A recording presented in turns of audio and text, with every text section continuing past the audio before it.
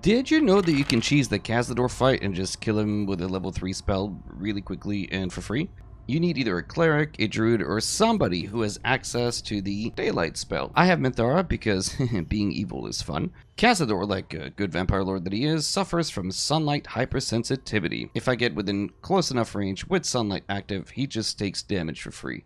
And as long as he's not in initiative, his regeneration just simply doesn't trigger, which is really handy for us because once you cast daylight as an enchant item on yourself and walk about here, you can see the text sunlight hypersensitivity kicks in and he's going to start losing life. Man, it sucks being a vampire not knowing why you're dying, huh? You can do your taxes during that time as he's slowly dying. You can prepare your grocery list, just do other things. Oh, look, it's about that time. It's Vampire Data Clog.